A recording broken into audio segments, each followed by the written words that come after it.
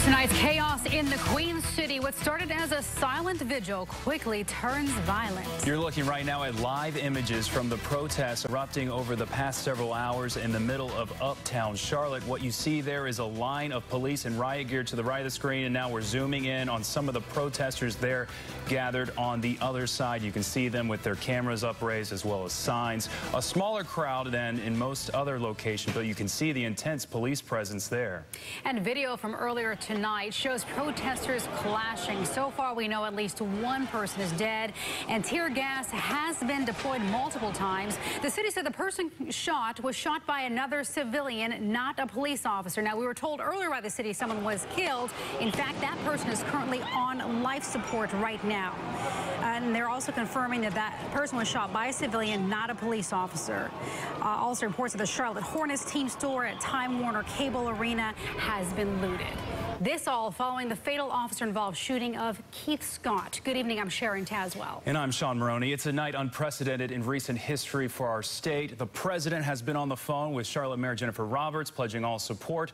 We've also heard from the Department of Justice as well as Governor Pat McCrory. And for the latest, we start with CBS North Carolina's David Hurst, who's been in the thick of this all night. David.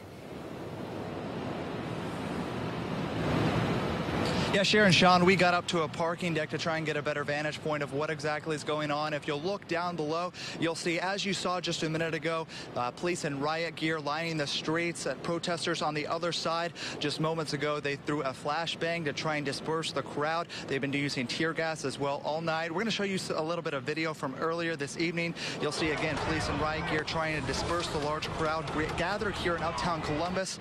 Protesters were throwing water bottles and other objects at the police officers. This forced officers to use tear gas to try to get people to leave the area. The video you see here was shot about an hour after police say a person was shot in this area during the protest. The city said that this person is in the hospital in critical condition, but they were shot by another civilian, not a police officer. The city has also confirmed at least one officer has been injured in the protest. We spoke with one protester earlier this evening. Here's what he had to say. Complete chaos between the police and everybody out here. I mean, the police want to show resistance, but yet be here. But then the people out here, you know, they're wanting to fight for the cause. You know, everybody's lives matter, but yet a guy got shot in the head up here by a beanbag. You know, he got knocked unconscious and laid out on the ground. And I've got pepper spray 4 times, you know, and tear gas quite a few times out here. And it's just a massive scene. I mean, it's just unreal.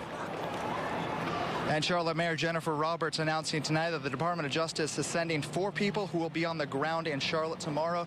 Those 4 individuals were part of the team that went to Ferguson. The governor also announced this evening that he will be sending some state troopers to help out with the situation here in Charlotte. That's per the request of the Charlotte police officer, just asking the governor for additional help as protests continue here in Charlotte. We'll continue to stay on top of this developing story. Of course, bring you the latest on air and online here on CBS North Carolina. For now, reporting live in Charlotte, David Hurst, CBS North Carolina.